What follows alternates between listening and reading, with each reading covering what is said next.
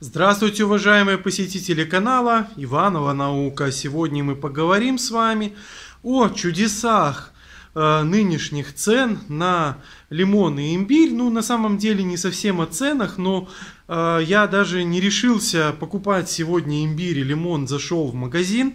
Злости полные кости, потому что цены какие-то вообще адско сумасшедшие. То есть бессовестности и какому-то желанию наживы этого всего ритейла можно только, ну не знаю, не позавидовать, но просто удивляться, насколько люди реагируют вот на спрос, связанный с желанием укрепить свой иммунитет, там, как-то подправить свое здоровье в условиях нынешней вирусной пандемии.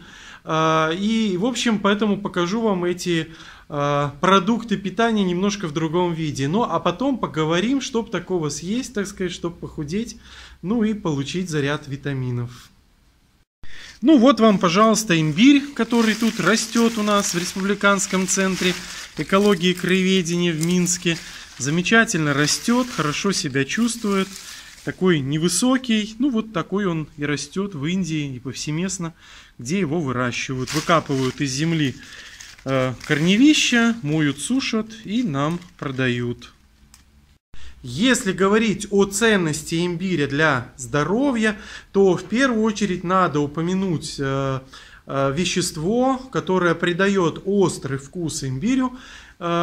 И это вещество очень родственно той же остроте, которую мы можем найти в красном перце, которую мы можем найти в черном перце.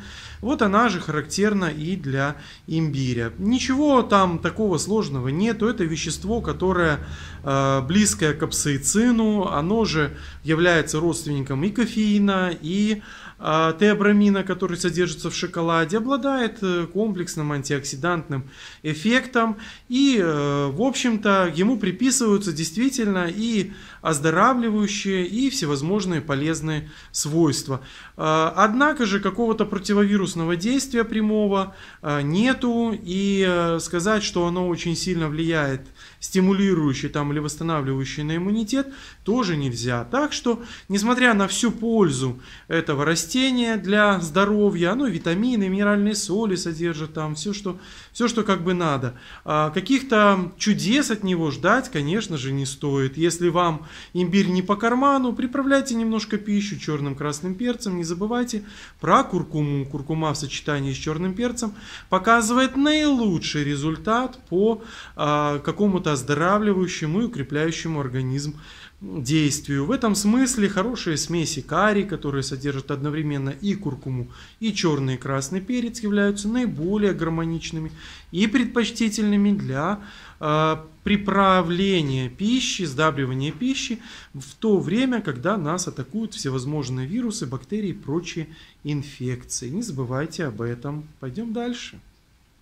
Заодно и цитрусик я какой-то тут отыскал. Ну, может лимон, может не лимон, но в общем все это растение знают, что его показывать. Оно и так хорошо известно. Зато мало кто знает про мураю. Это очень красивое растение, вот с такими вот цветочками, тоже цитрусовое, пахнет просто замечательно. И дает вот такие вот небольшие красные лимончики, которые, между прочим, съедобные, очень даже вкусные, ароматные. И можно даже дома выращивать. Вот если посеять такой плодик, семечку оттуда можно выковырить, вот она там внутри. Вот такая вот семечка, ну как у всех цитрусовых, то можно наслаждаться на подоконнике этим замечательным растением. Ну а когда речь заходит о пользе лимонов, то, конечно, в первую очередь подразумевается польза в результате обогащения питания витамином С. При всем том, лимон среди цитрусовых не является таким уж лидером по содержанию витамина С. Ну, в принципе, совершенно не обязательно душиться кислым лимоном, потому что в апельсине количество витамина С не меньше, а иногда даже и больше, чем в лимонах. При всем том, лимона, ну сколько вы съедите? Ну, долечку съедите, ну, 2 максимум. Да и то многие кладут его в горячий чай, в котором витамин С достаточно быстро разрушается. Что касается апельсина, то его можно съесть даже и 1, и 2 штуки за один раз. Уж в любом случае побольше, чем лимона. Поэтому лимон в этом отношении не самый ценный фрукт и представитель цитрусовых. И грейпфруты все содержат примерно на одном уровне, а то и больше, чем в лимонах. Ну, можно, конечно, поспекулировать, что ценность лимона также связана с содержанием различных эфирных масел в его кожуре. Однако этим же самым богаты и другие цитрусовые тоже. Тем более, что лимоны, приобретенные в магазинах, есть с кожурой, я не сильно рекомендую и советую. Лучше, ну если только с мылом очень тщательно вымыть и тогда их потреблять в пищу, потому что все-таки они довольно, сильно могут химизироваться, обрабатываться против того же пеницилла экспансума, чтобы он их не подъедал. Хотя, если нету белого налета ни на апельсине, ни на лимоне, если вы не видите каких-то белых налетов, то в таком случае, скорее всего, их дезинфицировали перед закладкой на хранение в эти ящики с помощью перекиси водорода, и уже все не так опасно, как можно себе подумать. В альтернативу лимону в отношении аскорбиновой кислоты, которая в нем содержится, можно порекомендовать употребление в первую очередь сладкого красного перца. Конечно, витамина С гораздо больше в остром перце. Но опять же, точно так же, как с лимоном, острого перца много не съешь. Там и каротиноидов много, и лютеина много, и очень всего много-много полезного в остром красном перце. Ну сколько вы съешь? Микрощепоточку, да, в порцию, потому что все сгорит во рту. Но вот красный сладкий перец, который вырастить можно и заготовить можно, и заморозить можно, хотя тоже витамин С, конечно, подразрушается. Но в свежем виде добыть его круглый год в принципе реально. В нем витамина С может быть примерно в 5 раз больше, чем в лимонах. Ну а если говорить о фруктах, то здесь я могу лишь порекомендовать. Вот сейчас покажу вам, какой фрукт мой любимчик. И расскажу, как его правильно потреблять, чтобы была польза. Этот фрукт, конечно, все узнали. Это не что иное, как киви. Актинидия киви. Киви содержит примерно в 2 раза больше аскорбиновой кислоты, чем содержится в лимонах. Этим он ценен. Он содержит также немного сахаров, но благодаря пониженной кислотности его можно есть в достаточно больших количествах. Можно съесть и 1, и 2 плода в сутки, и все, в общем, будет хорошо. Секретом потребления киви, особенно для диабетиков, это ценный фрукт, в особенности для диабетиков, потому что он содержит мало сахаров и очень много биологически активных веществ, включая аскорбиновую кислоту, конечно. Но, между прочим, он даже способен понижать содержание сахара в крови. И вот диабетики, прям кто мониторит содержание сахара с помощью глюкометров, там еще чего-то, могут провести эксперимент.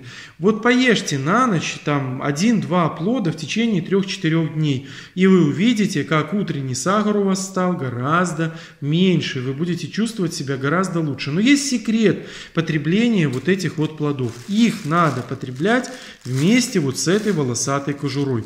Конечно, кому-то может быть гадко, кому-то может быть по первости не очень приятно есть их прямо с кожурой, однако же это надо сделать. Кожура содержит значительное количество полифенольных соединений, которые и в том числе определяют ценность этого фрукта. Конечно же, вот эта волосатая кожура, она накапливает на себе там всякие загрязнения, поэтому взять, вооружиться какой-то там мягкой губкой специальной, чистенькой, и как следует промыть эти плоды перед потреблением совершенно не сложно. И вы реально привыкните есть их вместе с кожурой. В кожуре у киви все витамины. Не забывайте о том, что те, кому киви недоступно, могут посадить у себя на даче актинидию, каламикту или аргуту астролистную. Все они обладают очень аналогичными ценными свойствами. И выращивать этот урожай в таком количестве, в котором захотите. Актинидию можно выращивать в виде куста, актинидию можно выращивать в виде лианы. Нужно сажать мальчика и девочку обязательно, потому что это двудомное растение, у него есть отдельно мужские, отдельно женские растения. Мужские растения цветут и дают очень красивую листву, особенно актинидия каламикта. Она уже, мужские экземпляры сами по себе являются очень таким невероятно красивым украшением участка. Женские цветки тоже приятные растения, они пахнут, очень ароматные цветки, мужские, женские. Женские растения не окрашивают листву так красиво, но зато они дают маленькие такие, небольшого размера киви, которые очень-очень вкусные и еще более полезные, чем вот эти отселектированные сорта. Употреблять их также надо вместе с кожурой. Их можно сушить, можно замораживать, можно и свежими. Можно там заготавливать через всякие протертые, там замороженные и так далее. Ну, хозяйки хорошо знают, умеют все эти вещи. Поэтому нужно обязательно приобретать саженцы и мальчика, и девочку. Мальчик, так сказать, для красоты, а девочка для услады. Потому что сладкие, вкусные очень плоды и полезные. Поэтому, чтобы съесть, чтобы похудеть и оздоровиться, это, конечно же, плоды киви. Не забывайте о них. Поэтому, если вы точно так же возмущены подорожанием лимонов и имбиря, как я, то отдайте предпочтение черному перцу, побольше приправы в свои блюда. Благодаря этому можно уменьшить количество соли, которое вы туда закладываете в блюдо. Можно уменьшить количество, потому что, как правило, более приправленная пища, она дает больше ощущения сытости. И поэтому можно меньше съесть. А к тому же острая пища, когда уже рот горит, там уже много не съешь, тоже хорошая вещь. Вот, поэтому употребляйте острую пищу, особенно в период респираторных заболеваний вирусных всяких. Ну, а вместо лимонов, пожалуйста, потребляйте киви. И, так сказать, если у вас нету своей актинидии, посадите ее. Сейчас благоприятный период для посадки. Высаживается она легко, либо на шпалеру, либо без шпалеры. Опять же, формировать можно ее по-разному. И будьте здоровы, не реагируйте. Вот я так расстроился вообще ужасно по поводу этого подорожания, как злость аж прям разобрала. Но на самом деле не надо злиться, это все нарушает иммунитет, надо сохранять позитивное настроение и искать альтернативные выходы для того, чтобы не попасть на деньги, на кошелек и в ловушку таким бессовестным и бесстыдным ритейлерам. Желаю вам здоровья, до новых встреч!